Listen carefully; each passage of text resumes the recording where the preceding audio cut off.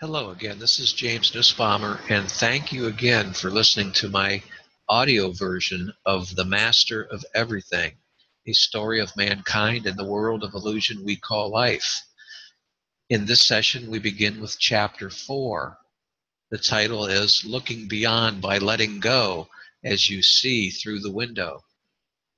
The thoughts I would consistently have of two of me, or two masters, or the good and bad sides of me, I would come to realize were what forced me to choose between my body and the real me.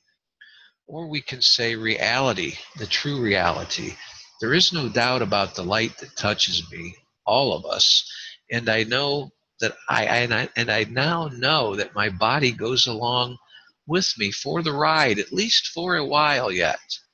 Thanks to the window in the previous chapter, and later what I would learn from A Course in Miracles, I'm able to see that I'm drawn to the abundant light and realize it has always been with me.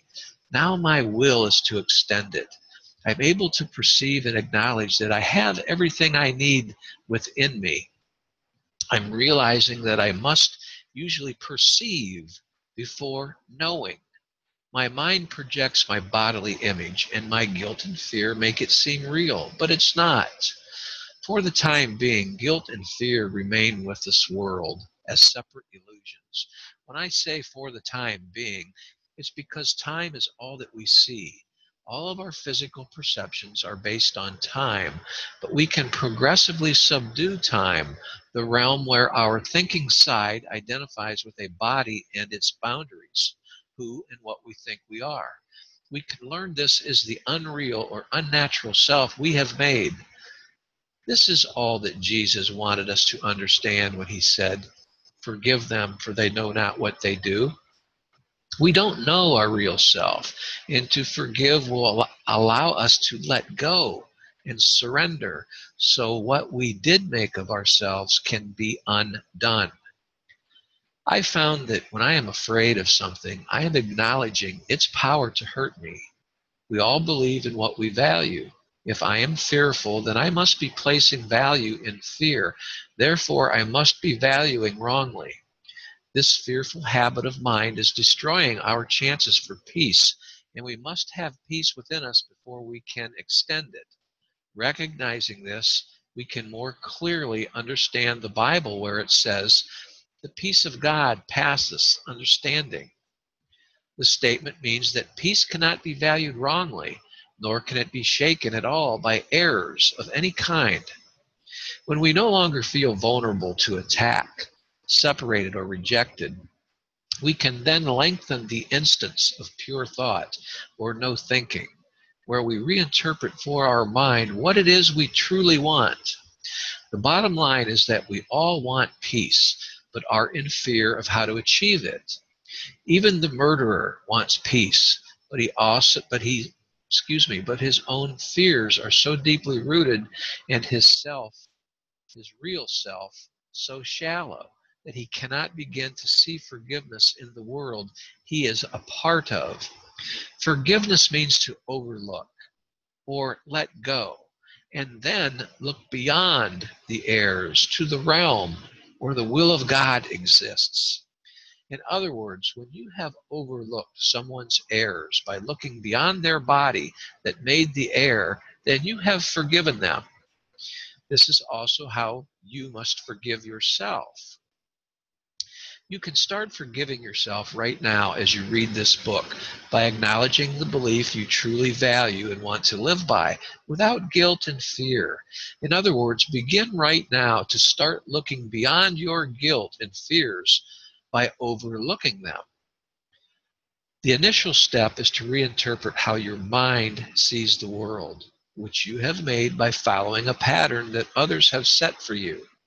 Then you can turn around these habits of mind by living your own free will, which requires forgiveness or looking beyond the world's workings and the you that you made. Looking beyond it all and find out what you see, your vision, if you will. Without forgiveness, you will remain in the dark, guilty and fearful, and will naturally see death. But the light, with a capital L, but the light that is within you has a willingness to extend itself. This is the realm where there is no death. You may be asking, how then can I escape darkness and enter the real world? It's simple. By letting go of all that chains you and binds you or shackles you, and using your real vision to look through the window. What is real vision, you might ask? My goal is to help you find out. Now we go into chapter 5, titled A Meaningless World. It seems that each generation looks back to previous generations to learn from their mistakes as well as their successes in order to improve their progress into the future. These passed along lessons serve in all generations that follow as the rationale for making a better world, except that we're unaware of what we see. We've all heard it before that the problem with history is it keeps repeating itself. Or should we say that we keep repeating ourselves and are afraid of true change? This is the reason we don't understand what we see, which leads us to get upset and fear something that really isn't there. A dictator fears that a group of non-Christians are a threat to the power he strives to achieve, for example. In turn, he makes decisions to eliminate them from the face of the earth, resulting in massive numbers of Jewish people being exterminated. Nations continue to engineer the most sophisticated killing devices. And with a tap on a keyboard, we can eliminate or annihilate much of the Earth's population. Additionally, the United States of America, which prides itself as the land of the free and is supposedly the most sophisticated and civil country in the world, executes its own natural-born citizens. Rather than focusing resources more on methods of rehabilitation, especially for crimes resulting from problems of addictions or poverty or mental illness, we spend millions of dollars to put individuals to death in the name of creating a better world. Would this be the home of the brave? No, this is the home of the fearful. Is this insane or what? This book is not intended to be political at all, nor is it intended to pick on or label groups of people, but it is intended to send you a message about your own fears of change. This is what will make a better world. It's hard to teach an old dog new tricks, and similarly, our old ideas about time are difficult to change. Everything most of us believe is rooted in our concept of time and the mind habits that make us miserable and lead us to err depend on our unwillingness to learn new ideas about it. This is precisely why we need new ideas about time. The first time-related idea I'll discuss about seeing the past is not really as strange as it may sound. What if before making a judgment about everything we might look at, we acknowledge to ourselves that the only thing we are seeing is the past? Okay, please bear with me as I'll explain. Let's consider when we sip on a cup of morning coffee. Do we actually see a coffee cup, or are you merely looking at your past experiences of picking up a cup, inhaling its aroma, anticipating the jolt of caffeine, and taking a drink from it? Out of your past, you are remembering the feeling of the rim of the cup against your lips while having breakfast. How else could you have known whether or not the coffee is hot and that the cup can break if you drop it? What do you really know about the cup except what you have learned from the past? Your past learning has taught you the idea of this cup. Our minds are always preoccupied with past thoughts and impressions, and this, of course, is why we see only the past. No one sees anything, really. We are all seeing our past images projected onto the movie screen of our lives. Our preoccupation with the past is the cause of the misconception about time in which our seeing suffers. The mind seems to not want to grasp the present, which is really the only time there is. The present does not tick forward, and each present moment is always only that one moment, and then it is gone. A new moment rushes right in. Each moment of each day is always a brand new moment, unrelated to any past or future moments. As you listen or read this book now, that moment is gone and you are in a new moment, and so on. This is why your moments cannot understand time and cannot, in fact, understand anything, and thus we perceive messages of a meaningless world, which upsets us. A present moment is not your past nor your future, but it is where you live. One thought we can be sure of about the past or the future is that it is not here.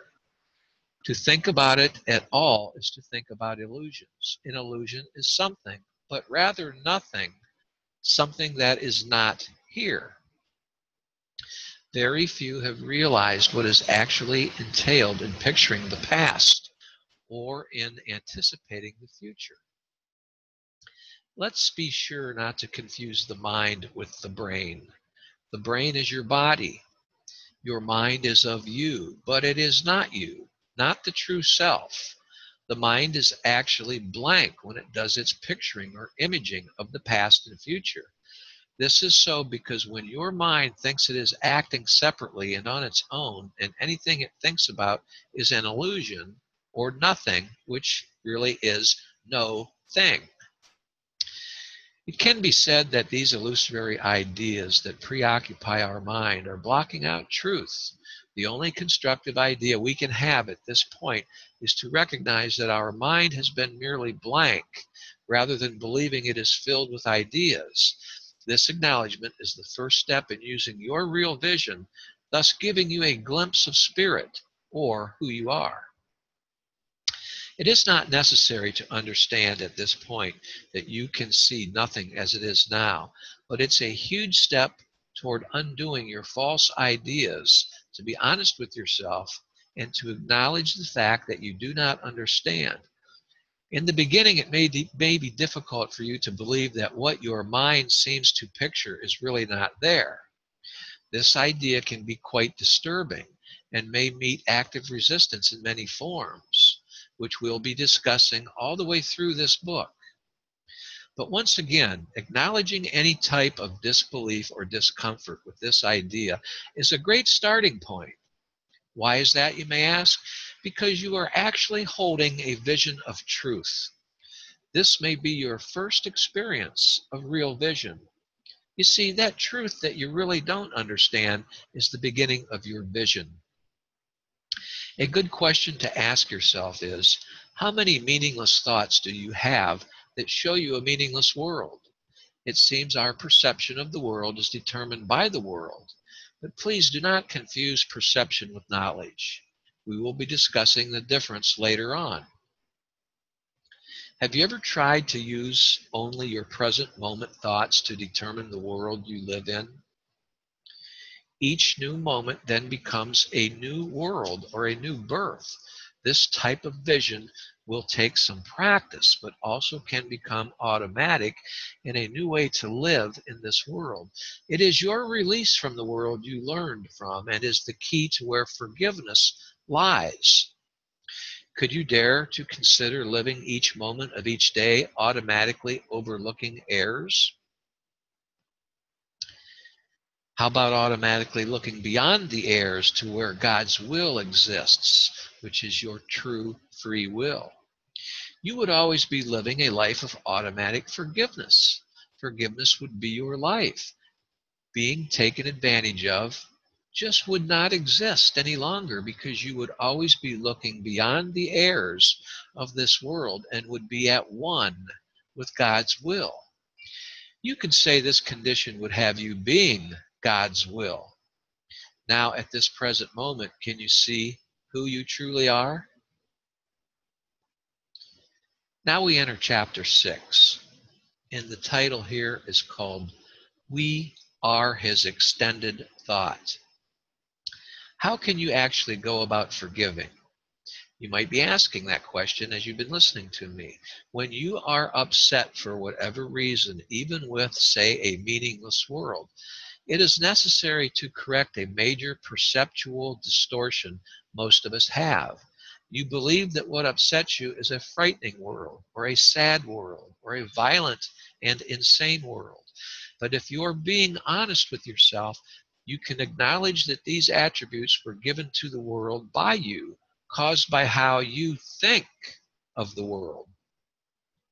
The thought of a meaningless world engenders fear, but meaninglessness is impossible because nothing can exist without meaning. This would be an illusion. If you believe the world is meaningless, then your fears of the world do not exist either and are another illusion brought on by illusion.